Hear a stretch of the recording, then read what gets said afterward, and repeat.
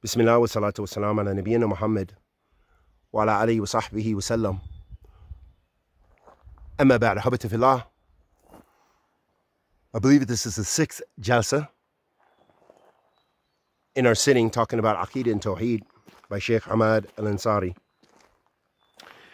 And after he talked about the importance of uluhiyya, the worship of Allah Azza wa Jalla alone, he then began, he said, Tawheed and Surah Al-Fatiha.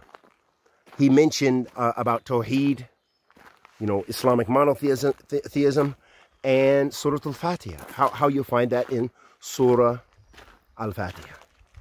So he says that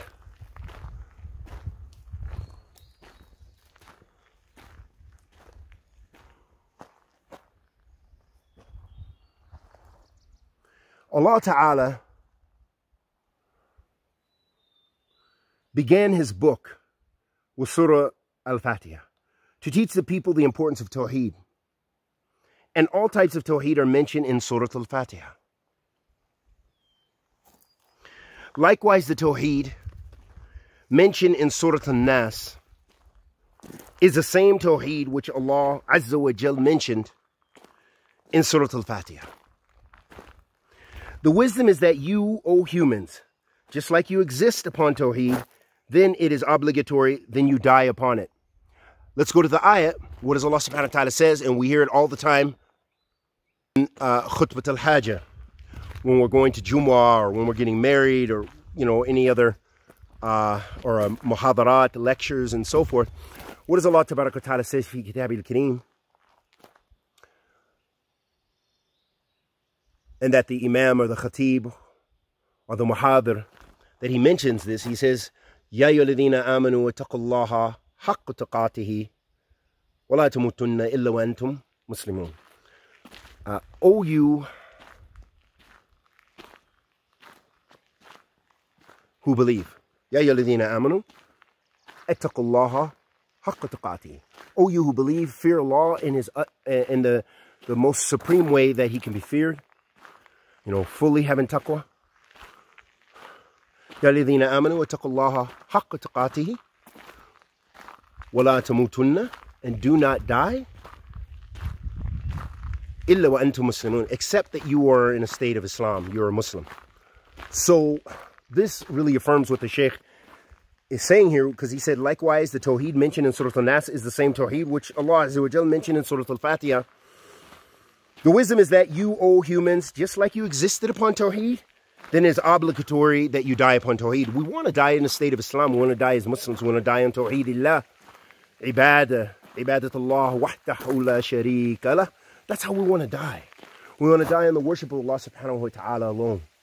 Not on shirk, not on kufr, not on down in the Quran, not in saying Tawheed is not in the Quran, or weird strange concepts that can lead to leaving Islam, because then you can belittle Tawheed. That's why it's so important to emphasize. I know people get tired of that. They don't even want to hear this stuff. And guess what? I hope to Allah subhanahu wa ta'ala that I keep saying this until I die, and I practice it until I die. And so I want to meet Allah subhanahu wa ta'ala with that. I don't want to meet him pleasing, being a crowd pleaser, and then not having shared the message of Islamic monotheism. That's what it's all about. That's what your Islam is about.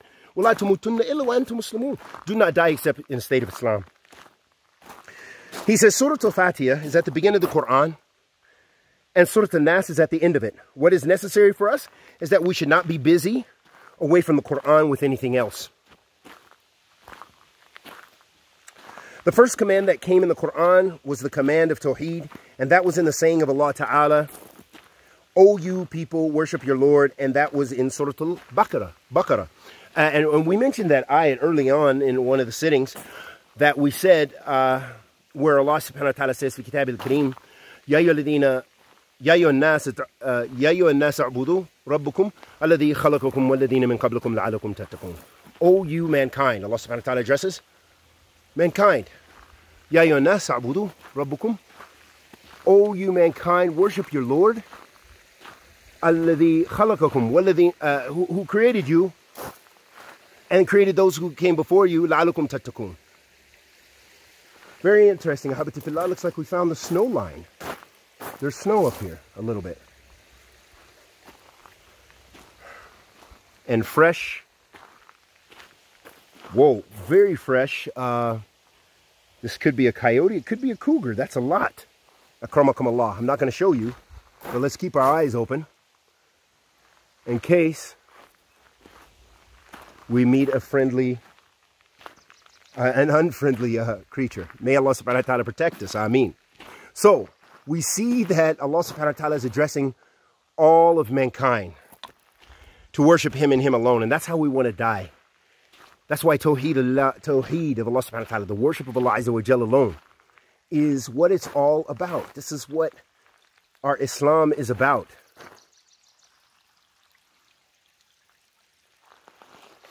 And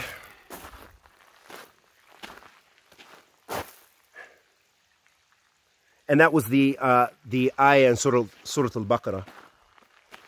Then Allah subhanahu wa ta'ala mentions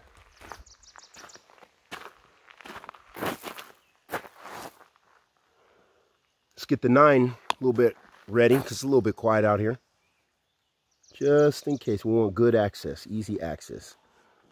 In case anybody, we don't want to meet anybody that we never met before. Allah subhanahu wa ta'ala, then the Shaykh, he mentions, he says, Tawheed al-Mutaba'. So here the Shaykh is defining some of the different categories of Tawheed that are mentioned that the scholars have classified.